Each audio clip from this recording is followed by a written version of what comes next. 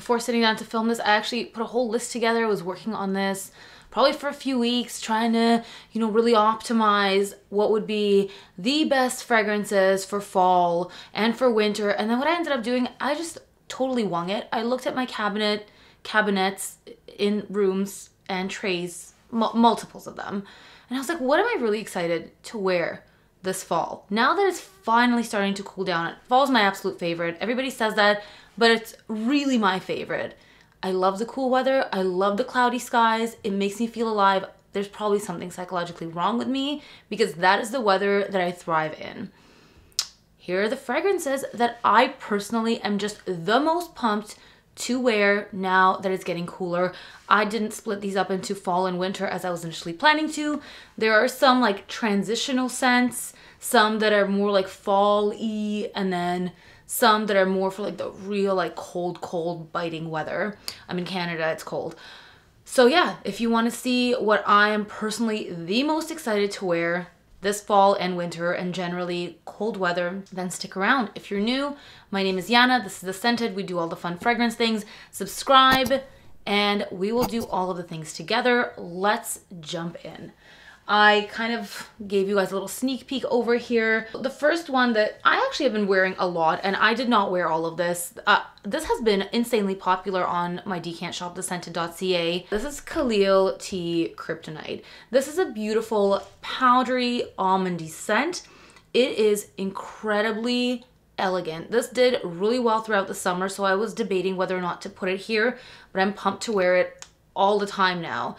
The scent is powdery. It's straight up like powdery, almondy, and lotion-like. There are a lot of woody facets in here and just like a little hint of sweetness in the background. I love how this goes on clothing. When it dries down on clothing, it leaves a magical aura and a huge scent bubble too. And you walk by and you're just like, what is this magical scent that I'm smelling? And it's this. It is the perfect like professional scenario scent. It's a perfect daily wear, but it's still like potent. It's ever present. Like you will smell this all day, and it's so great for me for like the gloomier, cooler weather with clouds. It's not the typical type of scent that I would go for in cloudy weather. It's not earthy. It's not dark at all. It's kind of cloudy, kind of foggy, and super classy. So that one is probably my favorite, one of my favorite new discoveries so far. Armani Code is an oldie but a goodie. This one has been with me for years and years, and I always find myself reaching for this in the cooler weather. It is one of the more vanilla-centric designer scents that I enjoy. I'm not known to love vanilla, but there are a few that like when I love it, I really love it. And this is one that has orange blossom. There's some jasmine in here, and it creates a very unique scent. Like, you know Armani Code when you're smelling it. There's a hook to it. I always call it a hook when a fragrance has this distinct characteristic that you could always pinpoint it. And this fragrance has it. And now that it's started to cool down, I also have the lotion and the body wash. I love to use the whole collection and just smell it on my robe, on myself. It's a very soothing and very sexy scent. I like this as a date scent. I like this as like a fall dinner date, you know, a little bit casual. It's not like uppity or anything. It's easy. It smells amazing, very sexy and pretty simplistic, but I think they might be actually discontinuing this. I was looking to get another bottle and I went on the Armani Beauty website and it's in the last chance section. So if I have this video out in time, go look because it's like $50 off. Here's a cheapie, and these are more of my transitional scents, but when it really gets to like proper fall weather, like, you know, Thanksgiving vibes, orange leaves, like that real, like the epitome of fall, I love Rich Warm Addictive from Zara. This is a men's fragrance, super affordable and super good. The one that I have is the 2018. It's the one with the vanilla, peony, and rum. This to me almost smells like sweet coffee. Like it almost smells like a frappuccino, like a vanilla frappuccino or something. It's really yummy. There's also hints of spiciness in here that are not listed, but just that make it so delectable. This is probably one of the only gourmands that I, like at my core, really, really love. It's It's sweet, but not overly sweet. It's got something interesting about it, and it's so cozy. It's fuzzy. Like, I want to spray it on my sweater, and just like, it gives me all the feels. It's so nice in that cooler weather. So as a cheapie, for me, like, this is a die-hard, like, forever love that will always be in my collection, that as soon as the cold weather hits, this is what I'm grabbing. And on the note of vanillas, Goutal, Nuit et Confidence, the little pom-pom guys, they are all so beautiful. But Nuit et Confidence has been my recent love. It is probably the most easy, kind of casual grab and go that works the best as a daily wear for me, and it's an incense vanilla scent. This also smells a lot like Great Wolf Lodge lobby. I don't know if it's the same everywhere, but I went this summer, and the lobby at the one in Niagara Falls in Canada, it smells like this. It smells exactly like this. I thought at first when I walked in that somebody had sprayed this, and then of course you realize as you stay there a couple days that that's just what they have wafting through the air, and it's really, really nice. It was like a weird scent to have there because of like the water park and whatever, but it's a cozy vibe, so I get it. And this smells very upscale, very elegant. This is another one for me that is like a dinner date situation, maybe a little bit more elegant. Like, now you're a little bit more of a bougie restaurant than with the Armani Code. This is a dry type of vanilla. There's black pepper in here as well, which is really, really nice. I don't like a sweet kind of vanilla. For example, Vanilla 28 from Kayali is the type of vanilla that I don't generally gravitate towards. But this and Dama Bianca, by the way, from Xerjoff, is also very, very similar.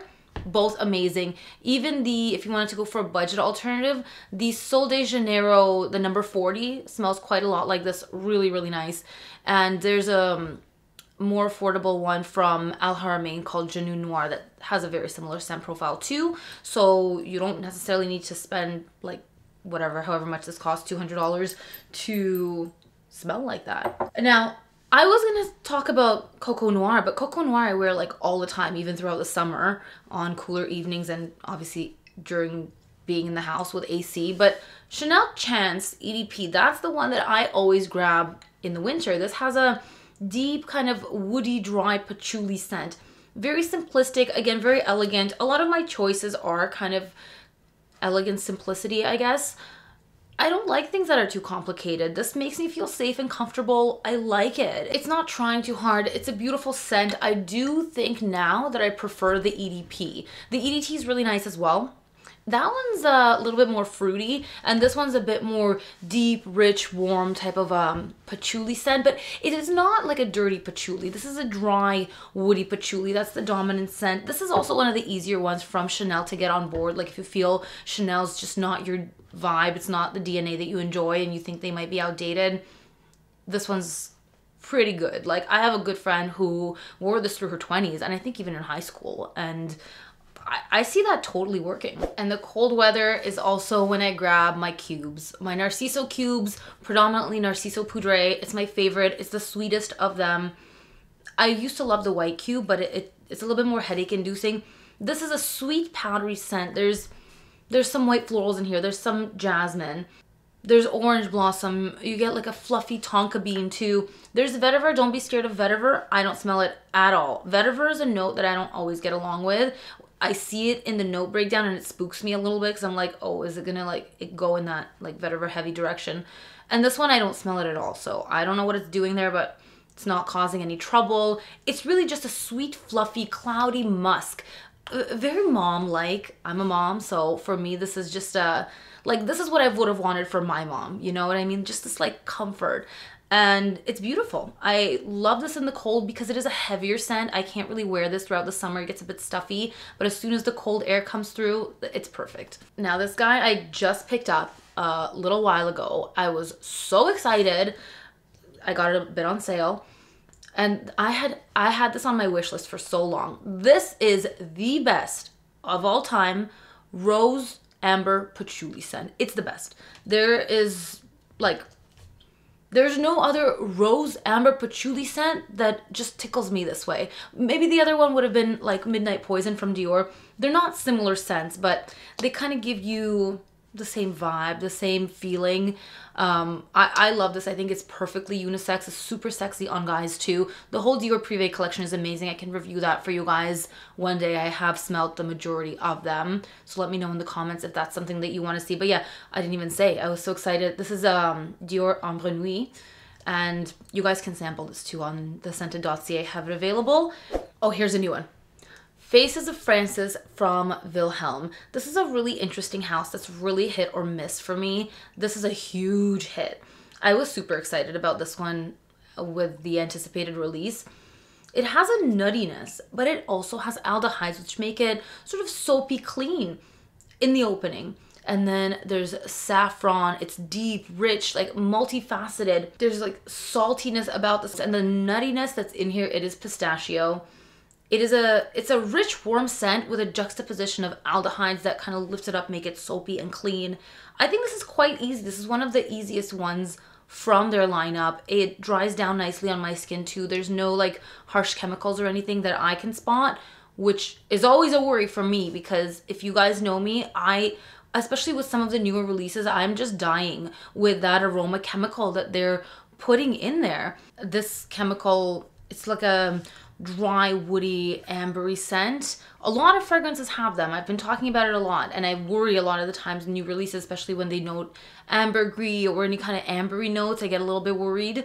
This one's fine, so we're good. We're good to go. We're friends, and very complex, like unusual scent, very much for the cooler weather. So you guys, if you wanted to check this out, it is available on Twisted Lily. I have a code. It's scented10. All my codes are in the description. I put this one away for the summer, but oh man, I love this. It is my favorite. It's like, it is really my favorite to wear in the fall and winter. It is exactly what I want from like an ambery, resinous patchouli scent. This is just the right amount sweet. It's so sexy. It has a little bit of like a sweet jasmine vibe to it. Delicious, like rich myrrh.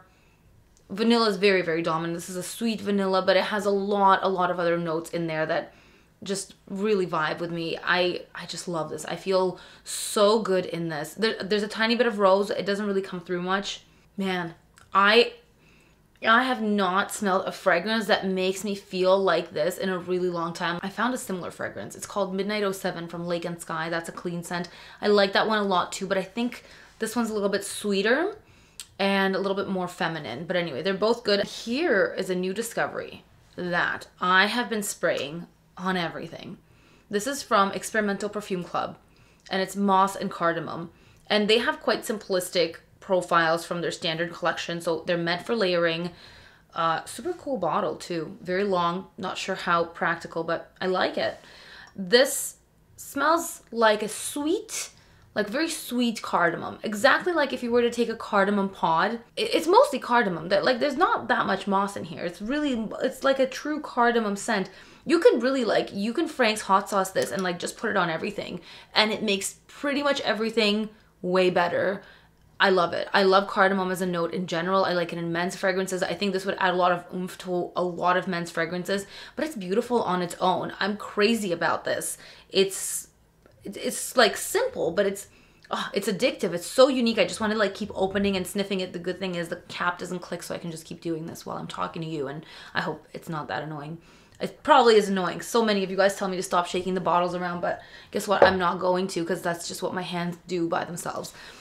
Then we have Une Nuit Nomade Click Song. Like, this one I talked about with my man in this video here, and it's one of his favorite fragrances for men. I actually wear this too, and it goes sweeter on my skin. And this does have a very antique-y vibe. It smells like kind of antique wood, like the way he described it was like if you were to open like an old chest, like a treasure chest, and you get this like old kind of woody, dusty smell. It smells antique-y, but in a very, very good way. It also has a patchouli note in here. If you like Cor Gentile from Chanel, I think you would like this.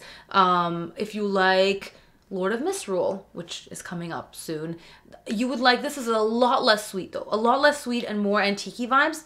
But this is the idea. It's an ambery scent with some leather facets, like from Labdanum. It's not real leather, so there's no like real sharp animalics in here. Although you get it's like almost a little bit of a stank, like a little bit of an animalic stank when you first spray it, but it goes away so quick, and then it really does depend on your skin chemistry. On me, it goes more sweet and vanillic, and on him, it goes a lot more in the dry, woody, kind of antique patchouli direction, which actually is super sexy on a guy. So yeah, this is like a deep fall winter scent. As we move along, they're getting like more deep, rich, like really in there for the winter. Okay, here's one. This has been on my wish list for a while, and then it got sold out on Fragrance Buy and I couldn't find it anywhere. And then So Avant-Garde hooked me up. This smells like it has classic touches. To me, it smells like a fragrance that would have been made for like royalty, like back in the day, but not like old smelling, you know, like don't think like old school, outdated. This is just, it smells very regal and very classic. It's called Cor Gentile from Canto. And so there's carnation in here, and there's a note of camellia and suede. Suede or leather. It smells more like suede to me. I had been on the hunt for camellia fragrance after there was a lotion that I loved from the Body Shop that got discontinued, which was like my favorite body lotion. But anyway, that put me on the note of camellia, and then that was on my radar, and I found a couple fragrances. This is such a unique scent. This, I promise you, you have not smelled anything like this ever. It's weird, it's cool, I can't say that it's sexy, but it's very intriguing. But my man loved it when I sprayed this on, and it's potent. That's the other thing too, is it is so strong. I did, I think, 4 or 5 sprays initially, and I may have overdone it because it was very, very, very strong. And I had to go for a walk and like air it out. Totally for the cooler weather because of how potent it is, just that it's like so concentrated and deep. And the carnation, it's like a spicy kind of floral, and then there's a lot of sweetness in here, like a resinous sweetness. So like, I guess like myrrh, and then myrrh's in here. Myrrh is one of my favorite notes. So I have the combo of like all my favorite notes. There's musk, there's camellia, which I learned that I love from that lotion. There's leather, to me it smells more suedey, and myrrh. I'm gonna be wearing this a lot. Like, I'm so excited to wear this in the cold weather. This one, you also can get 20 off from So Avant-Garde. We have, well, I just talked about it, Lord of Misrule. This is from Lush. I picked this up last year. I had been sleeping on this for years and years and years. This is just, it's like a syrupy, like if patchouli was a syrup. Like, this is patchouli syrup, basically. It's vanilla, patchouli, and black pepper. It's very soothing. It's almost like it smells therapeutic. It's very deep. It's actually, because everything is made with like essential oils and natural ingredients, even though it is so deep and potent and rich, it doesn't put me off at all. Like, I can spray this easily at night, and I find this like such a comforting, soothing scent. They come out with the whole body care line, as I learned, around Christmas time. So I'm going to be getting like the whole shebang. And then we have Commodity Whiskey. These guys recently redid the packaging and had a massive sale. And so the packaging is going to start looking different when you guys are seeing the newer bottles. But this is the old bottle. I don't know why they blocked out whiskey, but it's whiskey. And it smells like barrels. It smells like oak barrels, like rich, warm wood soaked in booze. But you don't get the actual booze. You just get that boozy wood. Of course, there's vanilla. You can really smell the vanilla with those like woody, oaky barrels. And there's some powderiness, which lifts it up and makes it feminine. It's like a sweet kind of powderiness in here. I can easily wear this, and I do. I wore this all of last fall and winter. And now my hubby's trying to snatch it away, so we're sharing it. But this is one of the best from the whole Commodity range that I personally wear a ton. Here's a new one for me that was not for the warm weather, but I tried wearing it in the warm weather, and I was like, I have to wait for the cold. It's amazing, but it's very, very rich, and it's called Black Dragon from Byron. So this one and Green Butterfly, those are my favorite ones from Byron. And this is a similar type of vanilla, like in Nuit Confidence from Goutal. This also has mango and honey, and it's like, this is the one that I'm gonna spray. Even though on skin, it comes out so different than on paper. I was worried about the honey and the mango. Those are notes that to me tell me this is a gourmand fragrance. And it is a gourmand fragrance. But there's enough smokiness in here there's enough of like woody antique vibes about it that it balances it out. It's very alluring. Like, it smells almost a little bit edgy, but not like edgy in a off-putting way at all. Just intriguing and unusual. And I really like this. And it's not sticky. It is not overly sweet. Like, for somebody like myself who is just a self-proclaimed gourmand hater, it's totally a vibe for me, but it has to be cold weather. I bet you guys never thought you'd see this on one of my lists. I have Italica from Xerjoff. This is mouth-watering. I feel like I'm about to drool, like, as soon as I smell this. This is almond syrup. It is so delicious. It is milky, and it almost smells as if there's cherry in here. Almond sometimes gives that vibe, but it's like a... Okay, take marzipan and now mix it up with a whole bunch of condensed milk. You have Italica. And then maybe like you just also had a couple black cherries and somewhere earlier in the day, and like maybe you're just still tasting them a little bit. I don't get the saffron. I remember there's saffron being in here, but no, I don't smell it. But this is definitely for like one of my days where like, this is as like gourmand as I could possibly ever go. And I really like this one. So there you have it. And then in the complete opposite direction, we're gonna end off with Black Afgano. This is for like cold winter days. Well, they're both for very cold winter days, but this is like a stormy winter day. This is a cannabis fragrance. I've been really vibing with cannabis fragrances lately. Maybe I'll film my favorite cannabis fragrances after this video. You wouldn't peg me for a stoner, and I'm not. But I don't mind the smell. This is a smoky kind of tobacco cannabis. It's like a dark green. Like, think of like not fresh cut grass kind of green, but like a kind of a, I guess like buds, right? Like it kind of smells like that. There's incense, there's oud in here. The oud is pretty soft. It's like a velvety oud. It's not an animalic like barnyard oud. It works with this whole composition.